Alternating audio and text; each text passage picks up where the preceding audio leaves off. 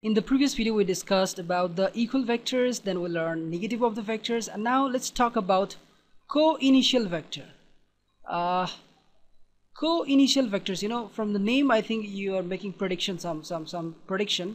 Co means together, all right. Initial means starting.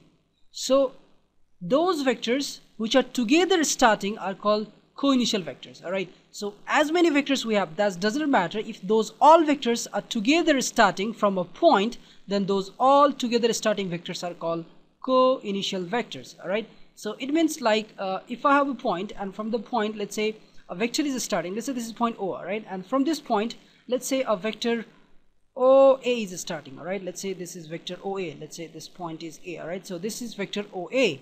Similarly, let's say from the same O point, let's say another vector, let's say this is B, so this is vector OB, all right.